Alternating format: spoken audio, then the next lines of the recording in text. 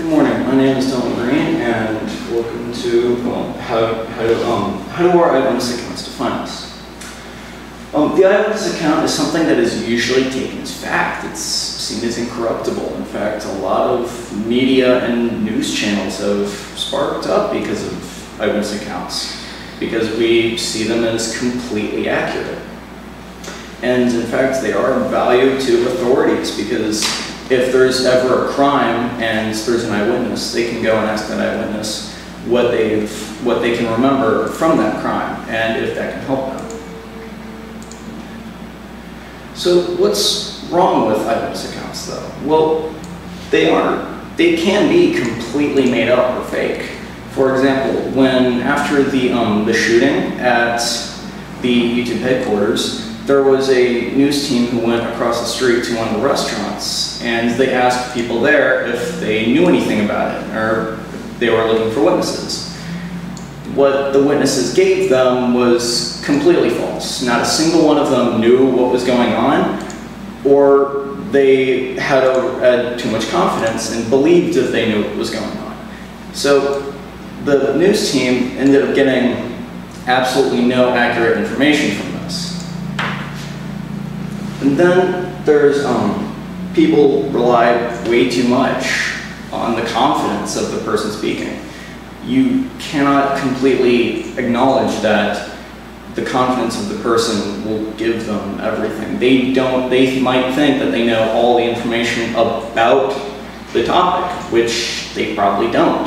It's usually like they never have the bigger picture. They think they do. However, the bigger picture is something that you get from many eyewitness accounts. It's not just one person. Not one person has the entire story. The role of perspective is how we describe certain social, political, and economic events in our own words. So what it basically means is that from like pavement art, which you can see from a multitude of different angles, from those different angles, only one person believes that they have it correct.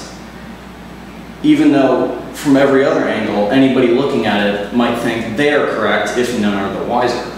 If one person sees it from like the top or some other different point for like an artwork, they might think that their perspective of it is completely correct, and they might not believe in anyone else. That is their form of the eyewitness account. The perspective basically describes how we describe the eyewitness account, because we might be biased in how we describe it. We might, like if you send a few people, actually, here's a perfect example of that. From one angle, the art piece shows a fish. From the other angle, the art piece shows the turtle. It's the exact same art piece. However, it is completely different from a different perspective or a different point of view. The human response is how we react to it. So an event actually shows us, or shows other people, how we might react to something. So if there was, let's say, like our response is influenced by our opinions. If you grew up in like a poorer part of town, and you see somebody basically getting arrested for what you think is no apparent reason, you would be angry at the cops, because your perspective is that the cops are attacking this man. They are not arresting him for any crime if you do not know of one. So it's basically just like we believe in what we see. However, we also have pre-answers to this of how we would respond to something. So whenever this event or response comes to fruition, we would immediately believe that without any conceivable notion of anything else. There's also the response of the involvement. If two people are arguing about something, you are more likely to defend the person who you believe more in, or who you share similar opinions with. If there's a political debate, you would most likely defend or help the person who you believe actually benefits you or agrees with you. Our accidental bias. So our accidental bias is how our memory has on how we believe or how we perceive things. The human brain obviously forgets things. However, between 20 to 30 minutes, you forget more than you would in say like 5 minutes of an event happening. You will forget specific details of the event, but you also immediately forget all the details that you don't see as important.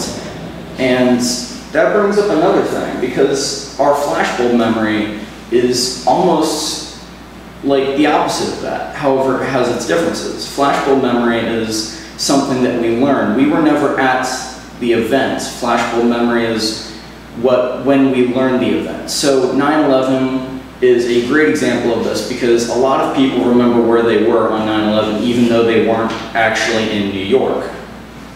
They might believe that, oh, I was watching TV and just scrolled to the news and just saw the attack, or they might have actually been in New York.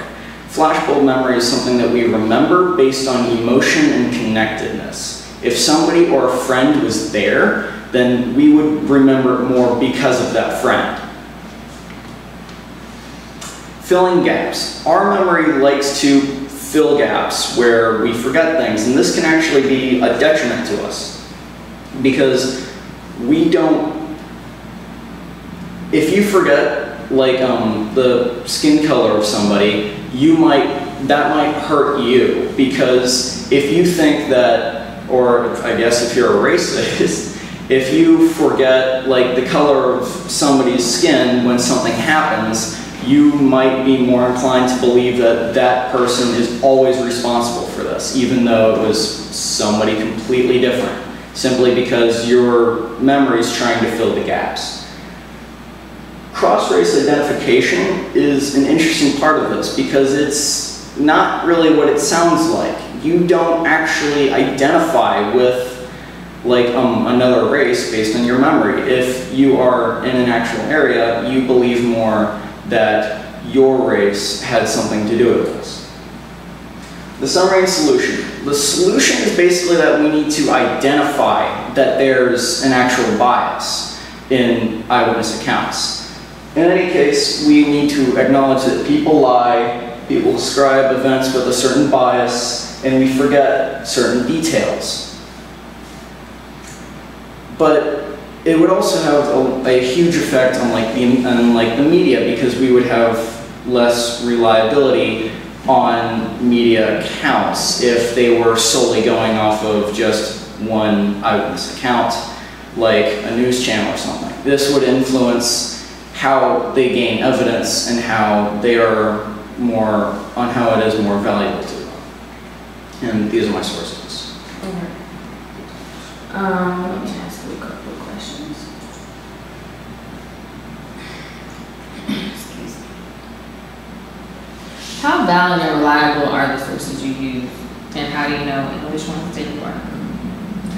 Some of the sources that I used, specifically the one that talked about how eyewitness accounts are specifically biased in their own way, like how the evidence might not add up, or how we rely too heavily on the confidence of the speaker, that served as a backbone, and then I jumped off of that.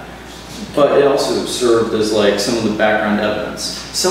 Most of the evidence that I didn't end up using were the specific micro type of stuff. Like it would describe a specific event, and I originally used that in order to gain an understanding on the topic, it wasn't used in order to explain it as a whole. Okay.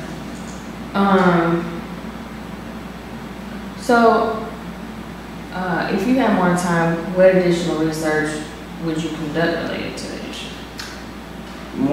If I had more additional time to research, I would conduct on how our memory actually affects everything. Like how it has a much important part, it has a bigger part in how we perceive and analyze things in our mind. However, I don't think I had enough time to specifically research that. Okay.